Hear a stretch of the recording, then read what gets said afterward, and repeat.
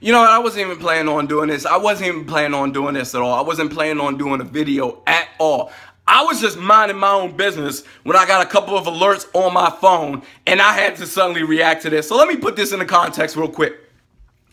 I'm a Minnesota Vikings fan. I've been a Vikings fan for going on 17 years now, and I get it. We've never won a Super Bowl. We've always been middle of the pack. We haven't been great. We haven't been awful. But whenever we have shown flashes of greatness, the Minnesota Vikings, they usually find a way to take your heart out and run it through the garbage disposal. I get that. I'm not here to brag about the success or lack thereof of the Minnesota Vikings organization. But here's what I am here to talk about. Yesterday, there was a preseason game. Minnesota Vikings played the Seattle Seahawks. Now, I haven't had a chance to watch this game. I'm going to watch it a little bit later because I'm trying to gauge what this team's going to be about heading into next season. I'm a little bit pessimistic about this team, but that's a whole nother conversation for a different day.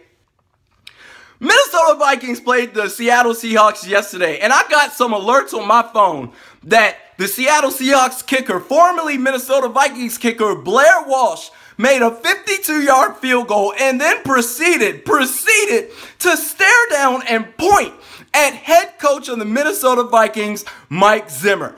Who the hell do you think you are? So, and you know what? Before I even get into this more, they were talking about, oh, the reason why he did that is because he didn't appreciate all the taunting he got from the Vikings players that he considered friends for the last 5 years. I mean, it's football, but okay, we'll go with that for a second. Let's get something straight real quick. Those that are familiar with me know that I've been calling for Blair Walsh's job the last 2.5 years before he got cut. This dude forever has been a bum. He's been mentally weak. He's been soft. And every time you put him out there, he's just mentally fragile. I don't know if he's going to make a kick, even extra points. So time out real quick.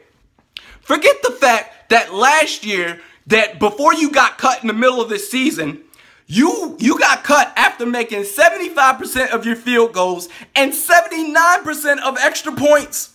Really? Oh, that's just an anomaly. That's just a one-time thing. No, the hell it ain't. No, the hell it isn't. The last 2 years before that, Blair Walsh, you've missed 9 total kicks. That's extra points and field goals. You've missed 9 total kicks in each of the last 2 years as a professional football kicker, as one of the highest paid kickers in the NFL. Who the hell do you think you are? And let's get this straight. The whole world learned about you after you missed that kick in the playoffs at the 9 freaking yard line against the Seattle Seahawks that surely would have sent the Vikings into the next round of the NFC playoffs.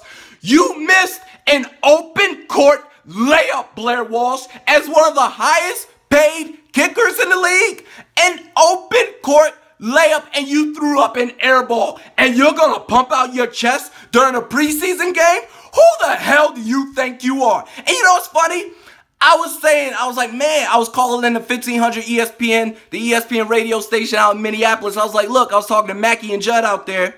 I'm like, look, bring on competition. Why doesn't Rick Spielman bring on competition for Blair Walsh heading in the next season so that way he can earn his job outright? And every time when the media would ask Rick Spielman that, he would say, oh no, we have confidence in Blair Walsh. He's our kicker, and all this little politically correct talk that he'd give to dance around the question that he stinks, but he doesn't want to admit the fact that he signed him to a long-term contract when he shouldn't have. And the only time I mentioned Blair Walsh after he got cut in the middle of last year, the only time I mention Blair Walsh is when referring to Rick Spielman and the mistakes he made, in which I believe that if this season doesn't work out for the Minnesota Vikings, he should be fired. That's the only time I brought up Blair Walsh, is that he kept him on for too long. But as far as his stats and how weak he is, how soft he is, I never brought it up.